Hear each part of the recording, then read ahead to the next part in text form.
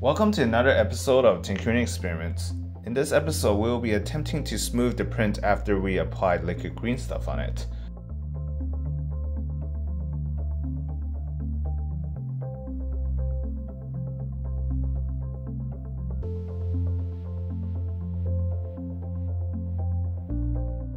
I was actually reading on forums that after the application of liquid green stuff, you can actually smooth it out completely with just rubbing alcohol.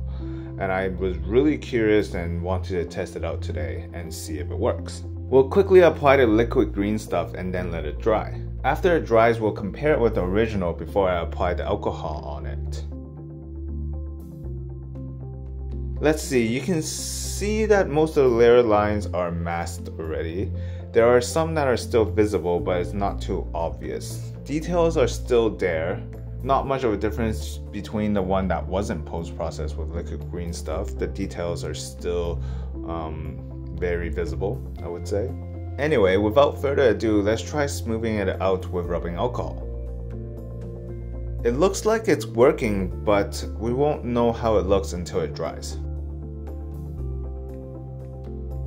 The more I rub the alcohol onto the print, it looks like it's actually taking the liquid green stuff off. Now that it's dry, we'll take a look at it.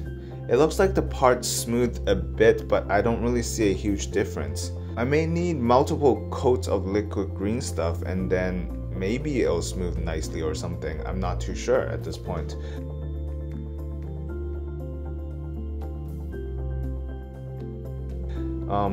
The other model that I had earlier, I applied liquid green stuff on it and then I also sprayed a coat of primer on it. I wanted to compare the difference and also show what it looked like after a coat of primer. After the primer, the model does look a lot smoother compared to just the liquid green stuff model. It seems like some details were blurred, but I would say it still looks pretty good.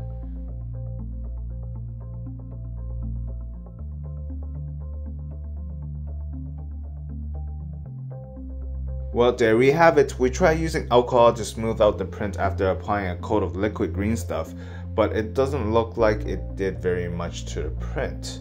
I mean, it seems like it did smooth out the print a bit, but just not too big of a difference. On the other hand, I would say using liquid green stuff with primer works pretty well though. The details are a bit blurred out, but it's pretty smooth. Before I end, I just want to remind everyone about Tinkerine U. The platform has a lot of teaching resources like 3D printing courses, STEAM challenges, and CAD tutorials. So be sure to check it out.